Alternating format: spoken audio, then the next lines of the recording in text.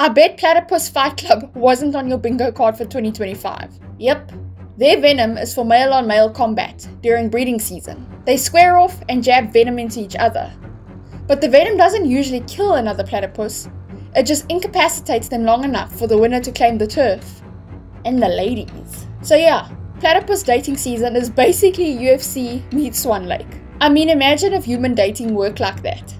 Instead of buying drinks, Chad just whips out venomous ankle knives. What's super interesting is that males avoid direct encounters outside the breeding season.